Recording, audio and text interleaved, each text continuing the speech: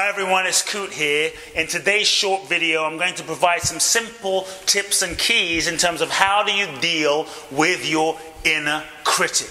You know that inner critic that is constantly non-stop in your mind, robbing you of your dreams, hijacking you of your power. The inner critic that maybe you have a big project or something you're about to do, or you're about to sit down and write your book or your work of art, and the inner critic says, this is not going to be any good. You don't have any talent. You've never done this before. Who do you think you are? You're too fat. You're too ugly. You're too short. You're too whatever. The inner critic that is going non-stop in your mind, the tapes that are playing non-stop in your mind. This is your inner critic. What sort of things does your inner critic tell you? What kinds of negative self-talk does your inner critic try to seduce you with? If you listen to everything that your inner critic says, you will not truly reach your full potential. If you listen to everything your inner critic says, it will hijack you from living your dreams. It will rob you of your power, your self-esteem, your sense of self-acceptance, self-love. It will inhibit and limit your ability to give your gifts and live your purpose and create the life that you truly want. Listening to your inner critic is very costly. It's very expensive. It will rob you of joy and happiness and the ability to express yourself freely and fully. So here's what's important. Is a shift in your relationship with your inner critic. This is part of what's necessary, where you start realizing just because a thought is in your mind doesn't mean it's true. Many times, because the inner critic is telling us things, it's non-stop the voice in our minds, we often think just because a thought is in our minds that it must be true, it must be real because it's in our minds.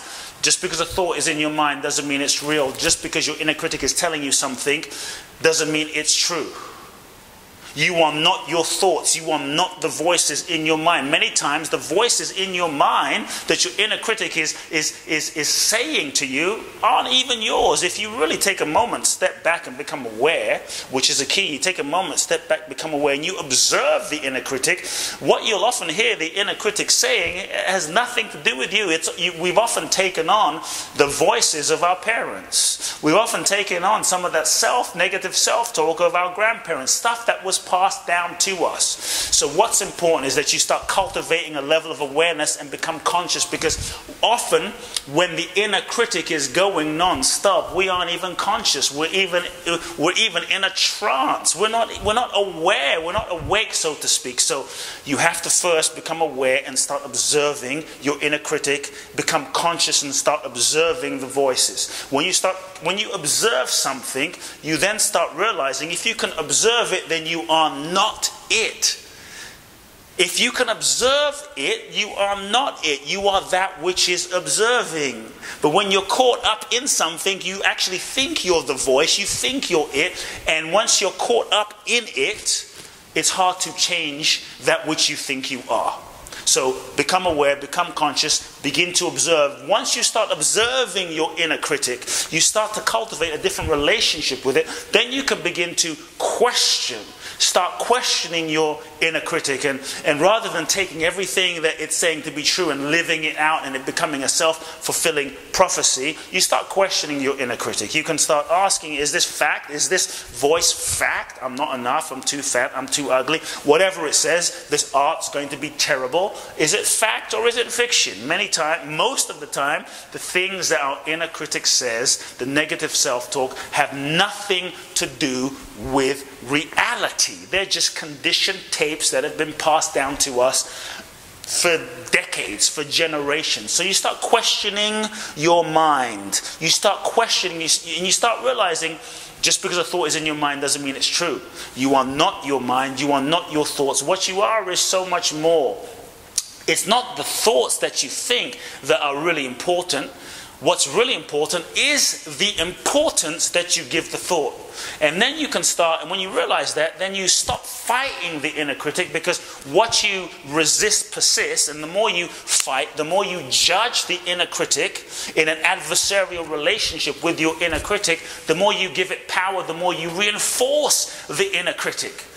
You know, many times as a way to try and change ourselves, we get upset that we are being run by the inner critic, and what we often try and do is, maybe you've had this experience, you end up criticizing your inner critic. Now you're doubly in trouble, right? First, up until that moment, it was just your inner critic. Now you're a critic of your inner critic.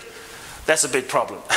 So when you take a step back and you observe, you start questioning your thoughts, you start questioning the inner critic, but you also start realizing, wait a second, many times the reason that your inner critic is doing what it's doing is not a negative intention, even though the effects are negative, or the way it's going about it, which is negative self-talk, is not so great, is not productive. You start realizing, as you take a step back, that what your inner critic is often trying to get you is something positive. Usually it's trying to keep you safe in some way. Why is it trying to keep you safe? Why is it trying to protect you? Trying to protect you is actually a good intention. Why is it trying to protect you? It doesn't want you to get hurt. It doesn't want you to get hurt. It wants to keep you safe. This is a beautiful intention. Just the way it's going about it is not so effective, productive, efficient, or positive. So you start realizing that underlying every behavior is a positive intention. So you realize that your inner critic actually has a positive intention. And when you can see that your inner critic has a positive intention, then rather than judging it and rather than beating it up, you can start shifting your relationship with it to start bringing compassion. To me, the only real way to heal something, the only real way to transform your relationship with the inner critic part of yourself is not through judgment, is not by bullying yourself to be different, but is actually through compassion. Healing is the application of love and compassion to the parts of you that are in pain. And I'm going to propose that the inner critic in some way is a part of you that's in pain, which is why it's doing what it's doing to try and get out of pain. Your inner critic has a positive intention. Recognize its positive intention. Take a step back. Breathe. When the voices in your mind are going on, take a step back. Observe. Breathe. Acknowledge your inner critic. Say thank you. I appreciate that. Maybe you're about to write a book or about to do a work of art. You can observe your inner critic and say, thank you. I appreciate that. I'm not going to listen to you right now, but thank you very much. I appreciate your intention. I know you're trying to keep me safe. I know you're trying to keep me from rejection. I know you're trying to keep me from getting hurt or experiencing failure, having my heart broken. Thank you very much, inner critic. I appreciate you. Bless you. You can hug it. You can love it. You can send it love and compassion. And take the action that you know you must take anyway. You are not the voices in your mind. You are not what your inner critic tells you. You are a powerful being. You are a soul full of force, energy, and light. You are infinite. Love your inner critic and set yourself free.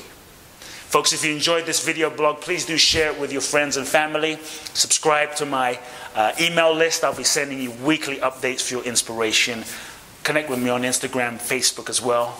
Big hugs. Love now.